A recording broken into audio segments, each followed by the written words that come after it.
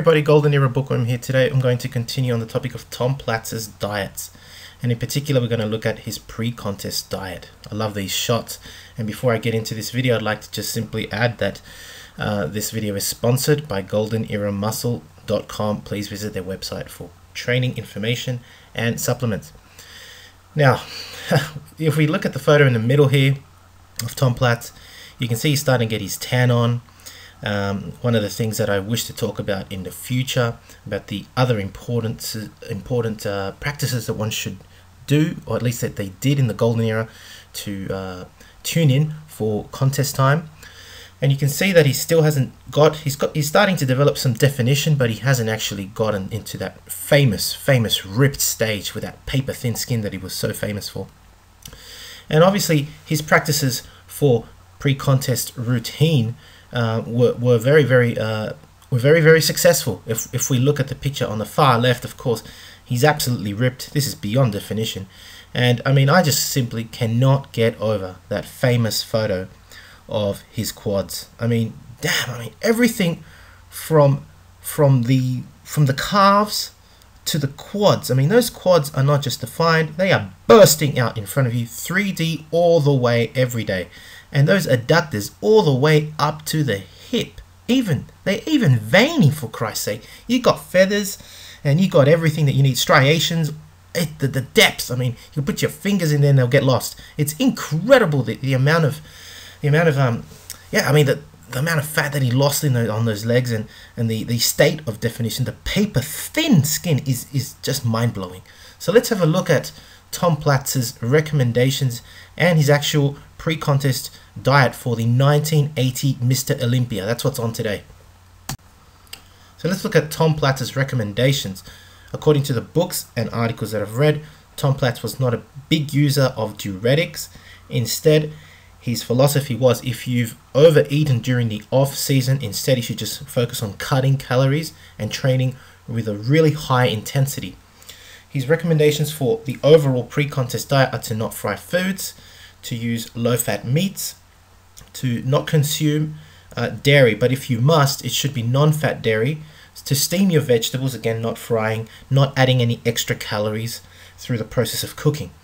And having covered all of this, for example, to add flavor, to avoid sodium and, for example, in salad dressings, but instead to use things like herbs and spices. Of course, avoiding butter is another major important point here. And when you're eating carbohydrates, they should also be low fat, such as low fat breads and bagels and whatever. And more importantly, to eat naturally sweet fruits, because these will not just give you good carbohydrates, but will have fiber, which is very good for the digestive system, and also be very good at stopping cravings. This is something that a lot of bodybuilders have. The carbohydrates found within, as well as the vitamins and minerals, are very important when cutting down.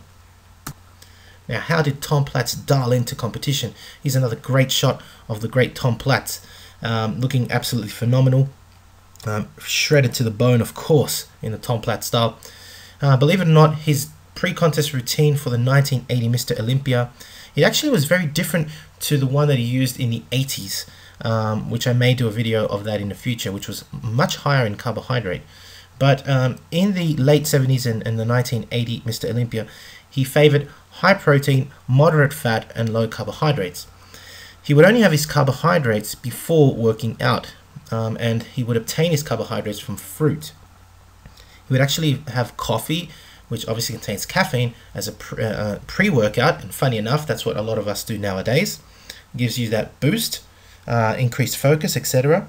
And most fats that he actually ingested were also pre-workout and post-workout, with only pure protein consumed at night.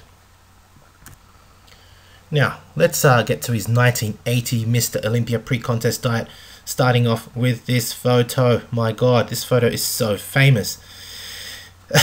Let's look at those legs, those feathers, those striations. It's incredible. This photo is legendary. Yeah, I mean, it's iconic. It speaks volumes. Tom Platz was ahead of his time when it came to conditioning. since my last video that I made on Tom Platz, especially on his chest. Everyone was mentioning how wide his jaw was. Look at it here. I mean, talk about jaw gains and cheek gains all the way. It's incredible. But let's look at the pre-contest diet. His breakfast actually consumed of 12 eggs, scrambled by the way, not raw. Lots of fruit and a cup of coffee, as I mentioned. So there is a lot of fat there, a lot of protein, and a lot of carbs, as well as caffeine. Lunch post-workout would be a pound of meat with salad. His snack between his dinner and his lunch would be a water-packed can of tuna and 3 eggs, more fat in the eggs there. And finally, dinner before bed would be water-packed tuna again, and that was it, just pure protein.